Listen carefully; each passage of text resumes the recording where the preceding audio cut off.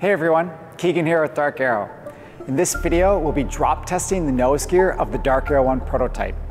We've built up a test rig, loaded that test rig with weight, and hoisted it above the ground. All that's left to do is to drop it. The goal here will be to simulate a bad landing in a safe and controlled manner so that we can verify that our gear will perform as expected before we get into flight testing. Leading up to this, there's been a lot of engineering effort, which has brought us to the design that you see here. So before we drop the nose gear to see how it performs, let's take a closer look at the gear design itself, the test rig, and discuss the importance of this test. To better understand the design of the gear, it's important to first understand the mission of the DarkAero 1, which is high-speed, long-range, efficient flight. Retractable landing gear help us accomplish this mission because they improve aerodynamics, which allows the aircraft to fly faster while consuming less fuel. How the landing gear is mounted to the airframe is important. The two most common arrangements are either a tail dragger configuration with two main wheels up front and one small wheel in back, or a tricycle configuration with one wheel up front and two main gear positioned behind the forward wheel. The main gear can either be mounted on the fuselage or the wing. Mounting the main gear to the fuselage as opposed to the wing helps keep the wing aerodynamically clean. Mounting the main gear onto the fuselage also avoids additional structure in the wing, which helps free up more space for fuel, allowing for more range. We don't have space to retract the main gear with a tail dragger arrangement, which leads us to a tricycle configuration. For good ground handling and landing characteristics, the landing gear wheels should be positioned so that anywhere from 80 to 90% of the aircraft's weight is carried by the main gear, and 10 to 20% is carried by the nose gear. But determining the gear configuration and wheel position is just the first step in engineering the landing gear. So let's look at some other engineering considerations. The design of the landing gear is much more than just a strut and a wheel. The nose gear in particular must satisfy a whole range of requirements, many being in conflict with one another. For example, it has to be strong enough to handle worst-case landing conditions, but it also has to be lightweight. The gear needs to absorb and dissipate the energy from hard landings while remaining compact enough to retract back into the fuselage. The gear should be designed to reduce the potential for failure, but also include some level of redundancy to account for select failures. It has to allow the aircraft to be steerable on the ground, but then remain straight when retracted. It has to be manufacturable, serviceable, and maintainable over time. These list of requirements go on.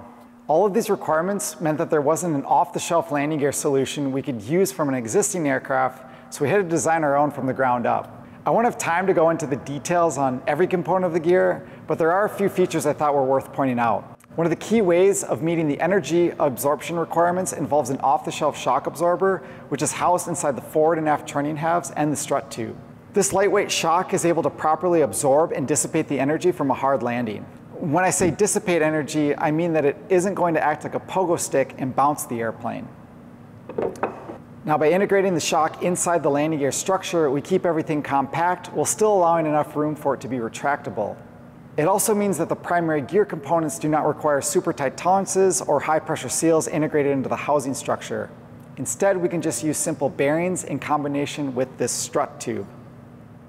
This way, the shock can remain protected from prop wash, rain, dust, and debris and do its job reliably, while the outer structure of the trunnion halves and the strut tube can do their job of taking up any bending or side loads. This approach also helps make the gear more serviceable and maintainable over time. If anything goes wrong with the shock, you can just swap it out. We went through many different design iterations with the landing gear, and we managed it all through Onshape. Onshape has been our CAD tool of choice for the DarkAero project. There are a lot of features we like about Onshape, like the fact that it doesn't require any software downloads. It works basically on any device with an internet connection. It also eliminates the need for individual part files, which can become cumbersome to manage. Because it is accessed through the web and is continuously updated and getting better, you are always using the latest version of the tool. Any new functionality is available to use immediately rather than having to purchase a new edition to see improvements. One of the features we used a lot on the landing gear design was their integrated FEA tool, which allowed us to simulate landing loads and look at stresses and deflections in different landing gear components. Basically, we could test the landing gear in the virtual world so we didn't have to break them in the real world. If you'd like to design and analyze your own parts in Onshape, you can get started for free using the link in the description. Even though we did all this engineering, design, and analysis work, we still need to verify that the gear performs as expected in the real world. This is where testing comes in. Although the DarkAero 1 is an experimental aircraft, much of the design is still engineered to meet the same FAA requirements for certified aircraft. Emergency landing conditions are a big part of landing gear testing.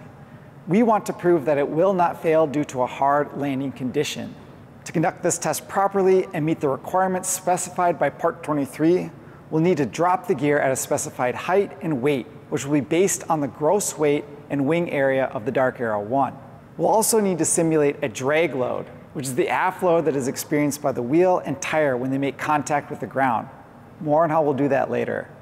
What we'll be looking for is this: proper compression of our shock. We want to see nearly full compression, but we don't want it bottoming out. Like an airbag, we want our shock to absorb as much of our impact load as it can to minimize the forces experienced by the rest of the gear strut, airframe, and occupants. We also want to see that the landing gear hardware components handle the landing loads without experiencing any permanent deformation or yielding. And lastly, we want to see that the gear is properly dissipating the absorbed energy and damping out any rebound. Although not part of the FAA requirements, we want to make sure that the landing gear does not return the absorbed energy to the airframe like a compressed spring, causing the airplane to bounce on landing. All right, let's look at the test rig. This is our drop test rig. It allows us to drop the gear in a controlled manner by pivoting it here at the back end and allowing the end with the gear to swing to the ground. We can raise and lower the stand to the desired height using this hoist. And with this engine box, we can add sandbags until we get the full weight needed. Using this weighted box over the actual engine also means that we can avoid damaging the engine in case something were to go wrong. We opted for this approach over a pure vertical drop test stand because it was easier and quicker to set up. A small but notable part of this setup is in this rubber slip fit ring. So as the shock compresses, the upper trunnions will push on the rubber ring and slide it down the strut tube. This will allow us to measure the total shock compression. One last critical piece of this test setup is the wheel drag load simulator. We want to simulate the tire spinning up when it makes contact with the ground. This generates an aft load on the wheel, pulling it back. But since our ground isn't moving, we'll need to move the wheel instead. The trick here is to spin the wheel backwards so that when it makes contact with the ground and stops, it pulls the wheel back in the same way that it would in a real-world landing. To get the wheel up to speed, we are using this AC motor with a voltage regulator. And we have them both mounted on wheels so we can roll it out of the way before we drop the gear. So this test setup allows us to simulate all the key elements of a hard landing, but to do so safely while on the ground, and at the same time be able to more accurately record data and study how the gear responds. With everything in position, I think we're ready to conduct this test. Let's drop this thing and see how it performs.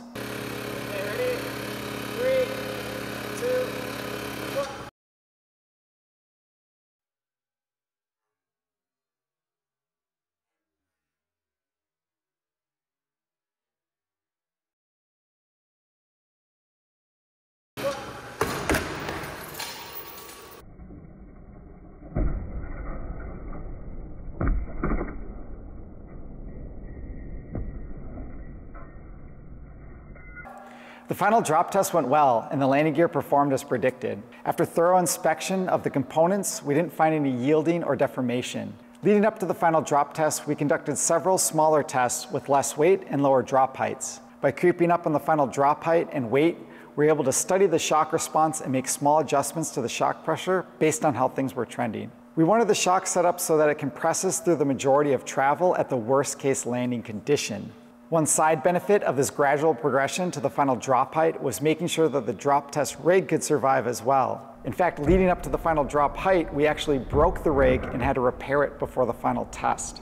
These lower drop heights are more representative of normal landings, and the response was what we were seeking. We're looking for the shock to compress and stick to the ground rather than bouncing. This means that the gear is absorbing the landing energy and dissipating it rather than springing back. And while the FAA does not explicitly specify how landing gear should dissipate landing loads, we believe that incorporating a damping mechanism to minimize bouncing should be considered an essential safety requirement. A design around a single-piece strut with no shock, or even a spring-style shock that has little ability to dissipate landing energy and dampen rebound, would not have been acceptable for the DarkAero 1. These designs are some of the least efficient and least safe ways to dissipate hard landing loads. It's exciting being at this point with the landing gear. This milestone represents the completion of the bulk of the engineering work with the nose gear. And with Riley and River wrapping up work on the main gear retract mechanisms, we'll be moving on to the main gear drop testing, but we'll save that for another video. Thank you all for watching, and we'll catch you in the next one.